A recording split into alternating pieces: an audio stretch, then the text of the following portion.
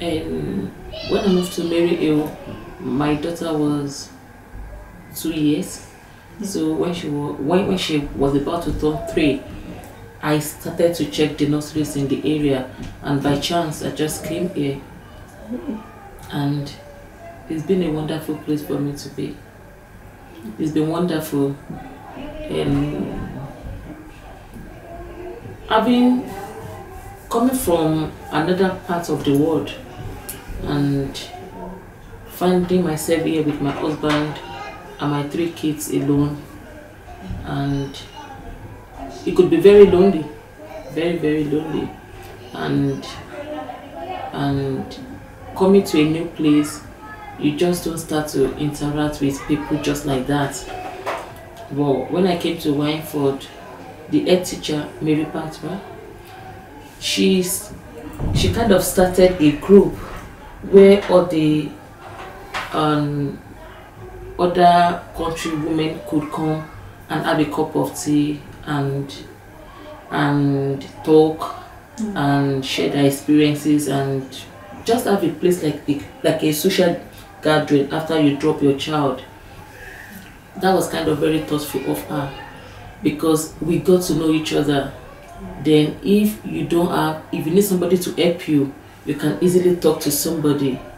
But I believe if that group, if it wasn't there, you won't be able to interact with other moms, because you kind of see them from afar. So it kind of created a place like home in the nursery. And another good thing I would like to add is Mary Pat and the other teachers, they are very, very friendly. They are very, very friendly. I remember when I had my 3rd child, I was kind of really struggling.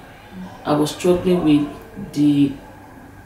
bringing the 2nd one to the nursery, taking the 1st one to the school, and coping with work. I couldn't cope with work, and it was funny how the teachers and Mary Pat quickly noticed that. And I couldn't forget that experience. Sincerely, I was really grateful to her. She called me to the office, and she called me like 3 times, and every time she called me, I was always crying. I was always crying. I wasn't just coping, but I don't know why. I'm a very strong person. I work in the community as well. I work to support people, but I couldn't just support myself. But I could say she and the teachers were the help I needed. She told me about a lot of things I had access to.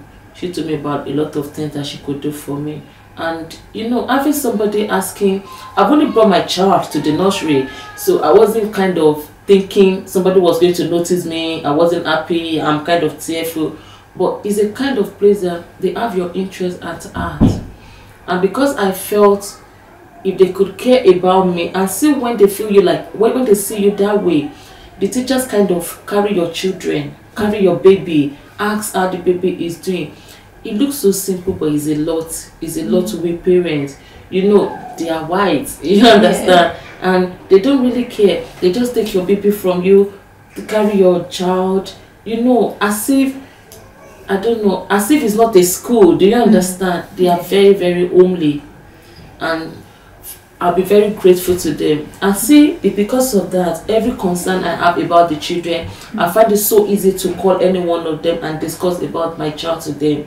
You understand? When I feel they are not speaking right, something is wrong, I could easily go in there and ask them. I've been to a lot of places, but I kept coming back here. I have my last child here now, but it's a place I could really say they are doing a lot of good job. It's a very, very good job they are doing. They are very, very friendly, especially to we blacks.